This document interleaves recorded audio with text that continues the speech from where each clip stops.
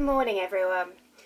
Now this is not going to be for the faint-hearted. We are going super experimental today, combining lots of abstract techniques over the duration of 2 projects. Now you might find it handy if you time them so they go in between, therefore things are drying while you can work on the other one. Do keep that in mind, and I will go through it during our class. But here's a lowdown of the materials for the first project that we're going to be doing. So first of all, I've got a piece of cardboard which I've primed underneath, hopefully you can see here. You will need a fairly thick piece of cardboard so that it doesn't spring up as soon as the tension, because things get a bit stiff on top of it. Then you're going to need some open weave fabric. So you can see I've got some bits here. I've been busy ripping apart to try and expand the weave and make it more tactile. Okay, you can have a few bits. I've just got 2 because it's what I've cut up. From that you can see I've got some scissors. Now we're going to need some PVA glue to glue that to obviously the board, so I've got some PVA glue there to do that. Then we're going to work up some thick, basically texturized surface acrylic colours. So for that I've got some talcum powder, some PVA glue I'm going to be using again, and some different acrylic colours. So for this I'm going for all the metallics. I've got a black here, I've got a brass, and then I've got a gold. You can use any colours you want, but just try and make sure that they're colours that are going to look good next to one another. Now after that, and don't forget a pot, you're going to need a pot to mix this up in because this gets really gooey, okay? And probably a decent old paintbrush is going to get completely napalmed by the process. Then we're going to be going into some kind of texturized pouring solutions. So with the pouring, we're going to again need the acrylic, you're going to need the glue, you're going to need some water. So I've got a water and spray bottle as well. And you're going to need a container to mix that up in. Now with the pouring, because we're going to texturize it, I've got a plastic bag as well. So that the plastic bag will allow me to add a whole new depth to this technique. Watch and learn. It's going to be an interesting ride. Let's get going. Right, so first of all I need to glue down my texturized material. If you want to, you can add more than I'm doing. I'm just trying to keep it simple so that it's fairly quick and easy. When you're gluing this down, you can use a PVA glue, or you could use a glue gun if you wanted to. But it needs to be thoroughly well bonded to the surface and allowed to dry. I'm going to just go for the standard PVA glue. I've got some here, and I'm going to use a card. I quite like using a card to apply this. Now for this, because we're going for an abstract picture, oh that's a bit dusty, isn't it? I'm just going to keep this simple. So I'm going to take my piece of board down, because I can see this is already going to start moving when I start gluing and playing around with the surface. Keep it nice and firm. Think about keeping this simple. So with the material, you could use circles, you can create spirals. It's completely up to you. If this is new to you and you just want to play, go with anything you want. There's no particular right or wrong with this. Alright, let's get some glue down. And make sure that you get this a really good covering of glue, because it needs to be strong so that the acrylic doesn't pull it off the surface, because I'm pouring. Not even listening to what I'm doing, am I? So I'm putting some glue down on my surface. Okay, I'm then going to get my piece of material and just apply some downward pressure, like so.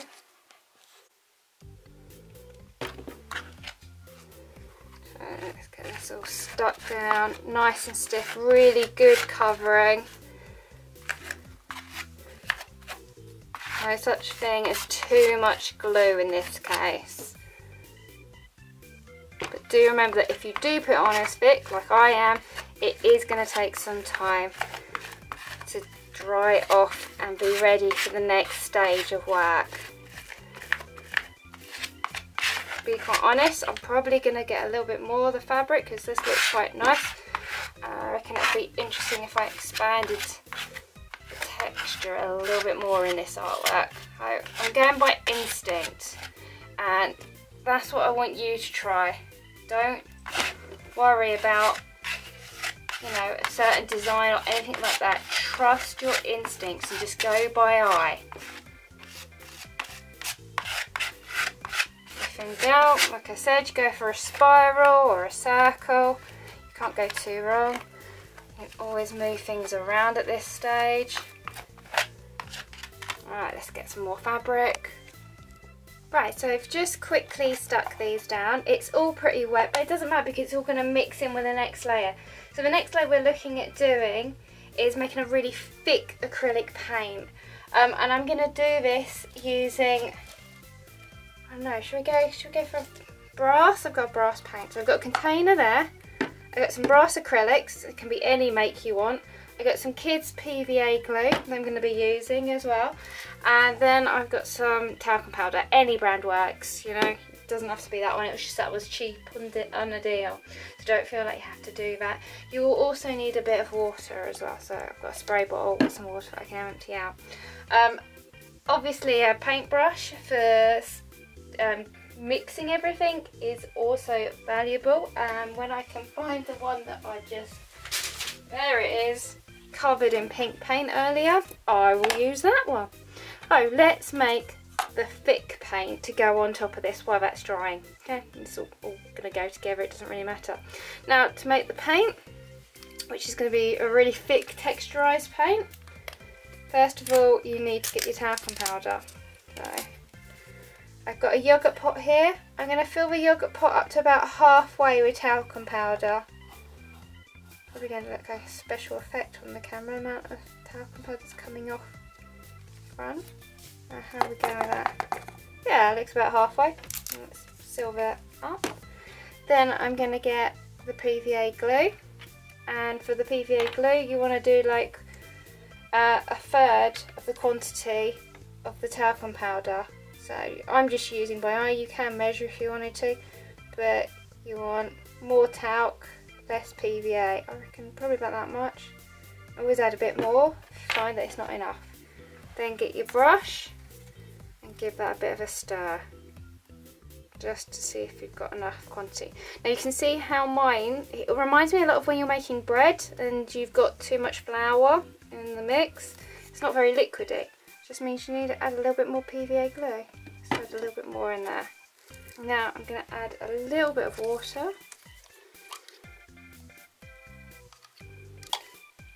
Stir, because remember the water is going to make this a little bit more liquidy. You can see it's starting to get very like a thick dough. Make sure you have got everything stirred in, because it's easy to miss some, and then when you're painting you end up with a bit of talcum powder pop up on your picture, which isn't ideal. I'm going to add a little bit more PVA, smooth it out. The more PVA, the runnier the consistency becomes. So it's better to start with it too thick and then gradually increase that PVA if you need to. Now how thick you want to make this is completely up to you. There's no kind of perfect mixture, it's your choice. Once you've got that, then you need to get your acrylic paint and blob some in. The talcum powder does bleach out the colour, so if you want the acrylic quite strong, you will need a bit more acrylic than I'm probably going to do. I'm going to do a little bit at a time, just like we did with the other, with the mix basically. You can see how that mix is diluting the brassy shade out of the acrylic paint. Much more paler. Add a bit more acrylic. It should boost the colour. It'll also change the consistency slightly, so it'll make it a little bit more runny. That looks like a pretty good consistency for my liking. If you wanted to thicken it up because you found it was too runny, you just increase the amount of talcum powder in the mix. If you want it thinner and runnier, you increase the amount of PVA glue in the mix. Apply some on the surface. Now you can use a palette knife, you can use a brush if you want to. I quite like the old basically voucher cards. Is it voucher card? Gift cards. So I think get a nice coverage with that. Either that, or if it fails as an artist, I can always become a plasterer. So, hey ho. Let's look at that. So I can smooth things in. I can texturise my surface, my background.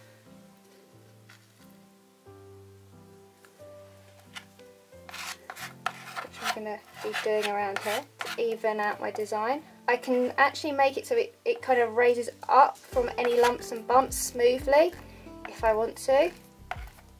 So you can smooth out some of the textures, or you can make it really textured. You can see you can use your card in different ways. Now I'm going to work the picture generally evenly. I've got another really texturized technique to bring out in a moment, so I do want to give myself room to work that up, but I do need to also unify that fabric texture into the artwork background, so do try and work it as a whole, but not overwork it. Easy said than done, isn't it, usually? Things like that. And you can scrape through. You can get some really nice effects. I'm going to smooth it out a bit up here. Ooh.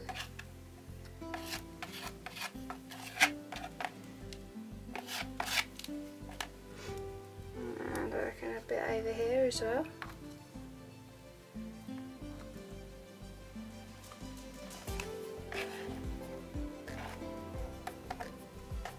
Now because it's got the acrylic in it, it dries fairly fast. Not so fast that you can't work it, because if you want to thicken up acrylics before added things in like plaster of Paris, and you have literally minutes to work in the surface texture that you want to generate. So you can see here I'm just using the brush to manipulate the fabric and get different shapes. But it's fast, but not so fast you can't work the surface.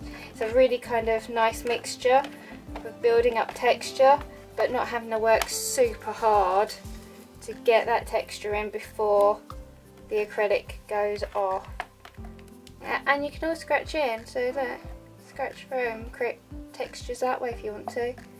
I'm not quite going for it on this style work, but feel free to have a go if that's what you want to do. Right, so you can allow this to dry, go and have a cup of tea or a biscuit, or you can work on something else, like I'm going to be going on to the other project now, and then come back to this once it's dry, ready for the last layer of texturization, and then probably a little bit of fine tuning with some paint. I'll see you in a little while. Bye! So I've come back to my board, which I had my open weave fabric stuck down using PVA glue. Then my mixture of thickening up the acrylic paint using talcum powder, okay, and a bit of PVA glue, and applying it using a card, so that you get all these different texturized marks. And then we're going to build up some areas where we're going to use like a liquid pouring acrylic combination. Okay, so keep it fresh, keep it interesting. Now with the pouring, it's not just about the colours of the pouring, it's going to be the texture that we build, and that's why we've got the plastic bag. So first of all, you need to get a container, okay, and we need to add in some PVA glue. I'm going to take some turquoise acrylic paint and put that in my yogurt pot, just like so. I'm then going to take some PVA glue, sealed, and add that in. Now what I would do, just like we did with the others, is a little bit slowly added in so that you can see how much you're adding and whether it works. And I'm just using the end of a brush. You can use anything you want, you can use a stick as long as it's clean. And we're trying to get to a pouring consistency. So a pouring consistency is when you literally tilt and you can see that it pours gently. With this you will need to add a little bit of water, but just a little bit, not too much. If you're using proper pouring medium, you will find that it gets a little bit more glossier than I think this technique uses, and it's a bit more harder wearing It reminds me a lot of nail polish. I'm going to add a little bit more glue into that. So the PVA glue will give it that glossy finish, and it will also make it a little bit more liquidy, because usually acrylics are known for being fairly thick. That's pretty good. Now with pouring, what you can do is you can have multiple different colours on the go. You pour one colour on top of the other, and then you use gravity to tilt them around. With this, I'm going to do something a little bit different. I want the consistency of the pouring, so you can see how thick it is on the surface of the card. Then I'm going to grab my card, and I'm going to keep it quite high still. I just want to work out a few patches where I've got, you know, a bit of bubble and indentation. And then I'm going to put plastic on top of it. Okay, so let's pour out a few areas to make this interesting. And I'm kind of just doing the odd bit here and there. You could do a lot more than I'm doing. And I quite like that it's poured in and it's a little bit wonky and organic. Have to be perfect with this technique. You can see if I pick this up right now, just get off the board, that it moves.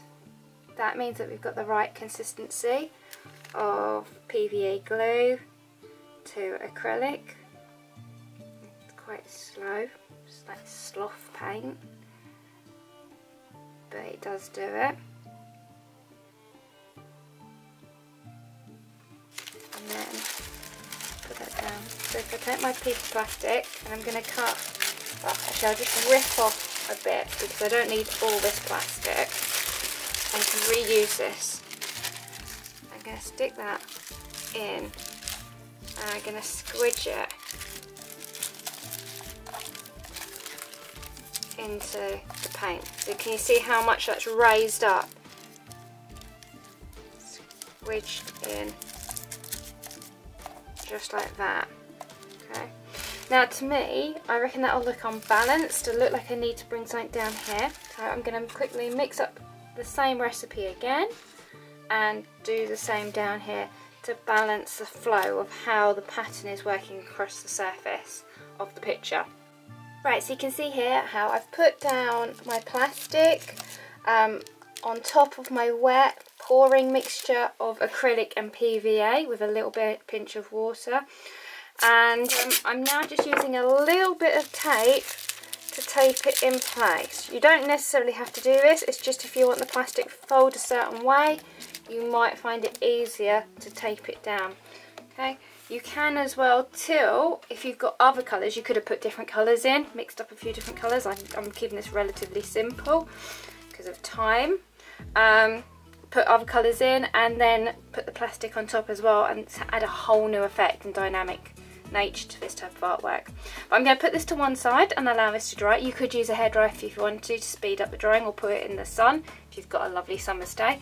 Right, so I've let mine dry off a bit. It's not as dry as it should be, but I thought it's good enough to show the next stage.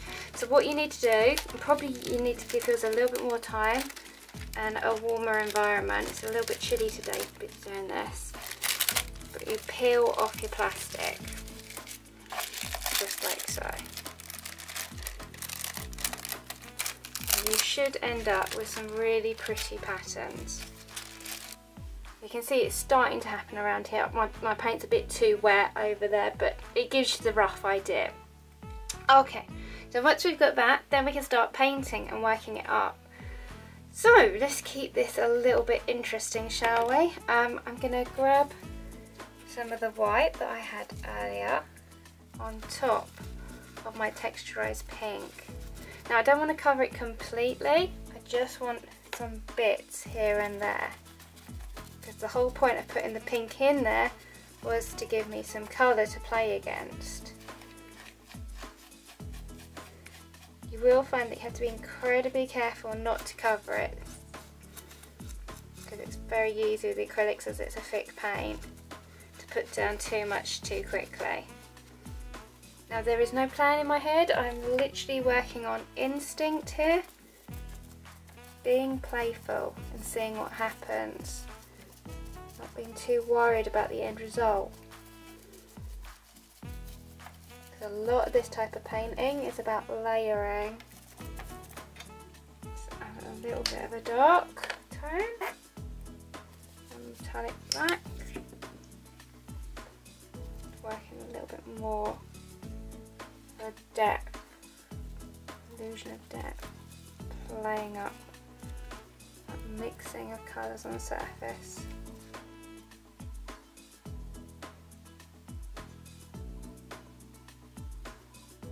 Right, there you go. Very simple starter into abstract, texturising, overlapping various different techniques. Now it's your turn. You'll probably find that you're going to need a bit of time for this because it's about allowing bits to dry. I did kind of radically move through this quite quickly, but see what you like. You'll find that you'll probably mess up in the first few runs. Do some tasters, some little mini samples if you want to just get a feel for what the effects are like, and then build up into, you know, a structure that you like. That can be realistic and using it in the background, or it could be more abstract and very loose like this one here. Go and have some experimental fun. I'll see you later. Bye everyone.